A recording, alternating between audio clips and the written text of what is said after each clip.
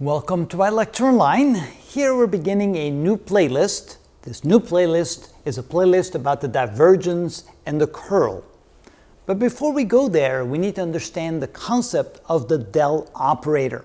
And here in the box we have the mathematical definition of the del operator. It's an upside down triangle and it's equal to the unit vector in the I direction times the partial derivative with respect to x plus the unit vector in the j direction times the partial derivative with respect to y plus the unit vector in the k direction times the partial derivative with respect to z. But what does that mean? What is it actually? Well, even though the del operator, also known as the differential operator, appears to be in an equation format, in essence, by itself, it has no true meaning. It has no specific use. It's kind of the same as taking the derivative of something. Here we have the expression the d dx, the derivative with respect to x, but that by itself really has no specific meaning. You actually have to operate on something in order to get the derivative. So here we have to operate on something with the del operator. But the del operator can operate on two different things. It can operate on a scalar quantity and it can operate on a vector quantity. And it can operate on them in different ways. For example, it can be used to find what we call the gradient of a scalar quantity. Now, when you find the gradient of a scalar quantity, the result of that will be a vector quantity. And it's similar to finding the derivative, except when you find the derivative, you simply find the derivative of a function in one variable. But when you find the gradient of a scalar, you're actually finding the derivative of a scalar quantity in multiple dimensions, like in x and in y combined.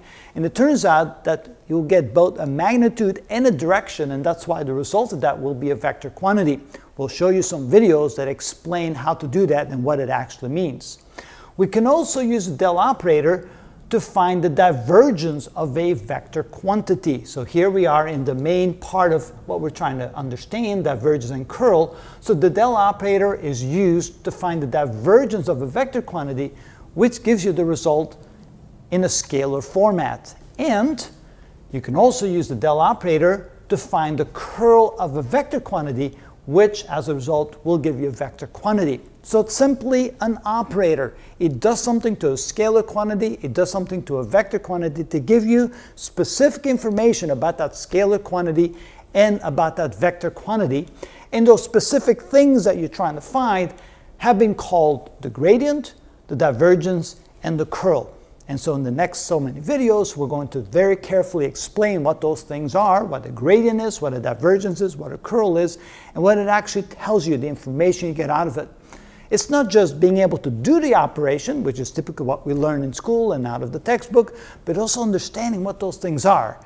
And once you do that and you put two and two together, it'll make a lot more sense to you. So that's the objective of this particular playlist, is to understand how we can use the del operator to find the gradient, the divergence, the curl, and what those things actually are and what those things actually mean.